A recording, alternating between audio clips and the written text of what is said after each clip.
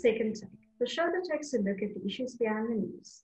As South Africa finally gets set to make the shift from coal to renewables, the debate on how to make a just transition is intensifying. Terence joins me to unpack this concept further. Hi, Terence. Hi, Chanel. Why is there such concern about the transition to renewables and about making it a just transition? Well, I think South Africa has been a coal-dominant country for so long. So there was initially concern, I think, about whether technically it was possible to transition to renewables. But I think those sort of fears are being allayed more and more as many countries around the world have higher levels of penetration of renewable energy, variable renewable energy, and find a way to complement that with flexible generators so that we have a stable electricity supply. So now there's this inevitable transition happening, driven by climate change policy, as well as the cost decline in solar and wind in particular.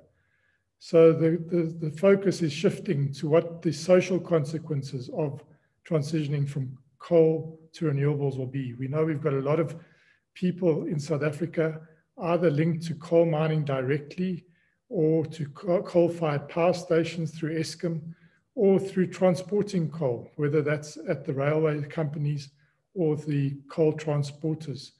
So there's a fear that these workers and then the communities surrounding these coal facilities can be left behind in this transition.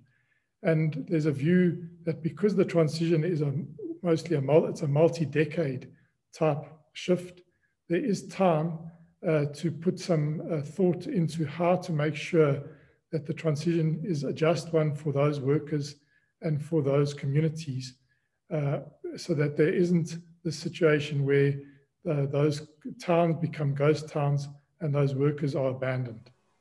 Is there a unified vision for what a just transition should look like? No, there's no unified vision for a just transition in South Africa. Some see it narrowly as just extracting ourselves out of coal as quickly as possible and replacing our electricity system with variable renewable energy plants backed by flexible generators. Others see it as a way of heralding in a massive social change, dealing with South Africa's poverty, inequality problems, and unemployment problems, and also changing the ownership structure, not just through private RPPs, but having socially owned facilities, having community-based ownership, having continued state ownership. So maybe even seeing this as part of a socialist revolution. And then the others that see the just transition as a way of delaying the introduction of renewable energy, because the argument is to say that there's just too many people at risk because of the workers involved and communities involved in fossil fuels, and we should therefore delay the introduction of renewable energy as part of the just transition. So you can see there's no really unified voice or vision at all in South Africa. And even around the world, I think the countries are still struggling with this. What we do know is that with the Paris Agreement, that this just transition concept is actually embedded in the way countries need to deal with their transition to climate resilient economies and societies. So it's something we have to think about and we ultimately have to do. How should South Africa go about preparing the way for a just transition?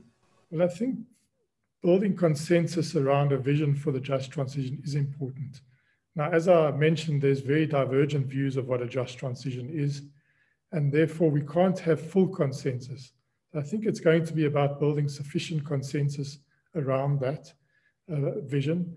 And there has already been some important work done by the National Planning Commission, who's drafting a policy document or framework document around this. And we also have learned that the Cabinet has endorsed and approved the formation of the Presidential Coordinating Commission on Climate Change. And I think that's going to be the place where the vision not only is forged, but also where implementation, very much important now, is to start implementing projects around the just transition so that there's some practical expression of what this means. So at the moment, it's very much a concept, even could be said an academic concept, and we now need to practicalize this in the form of policy and then ultimately have programs of action.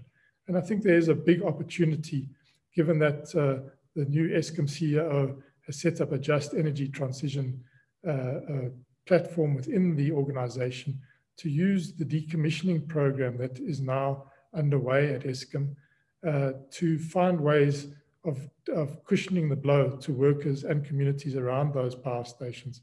But again, as I said, it has to be broader vision. It has to be bringing as many components of society into this vision. And particularly, we need to start hearing the voice of those that are most affected. So we hear the academics, we hear Eskom's voice, we hear RPP's voices, we hear government's voice. But more and more, I think some outreach needs to be held with those communities that are most affected, with those workers that are most affected, so that we can have a program of action that has as much buy-in as possible. Thank you. That's the second Take Show for this week. Thank you for watching, and join us again next time for more news analysis. Also, don't forget to listen to the audio version of our Engineering News Daily email newsletter.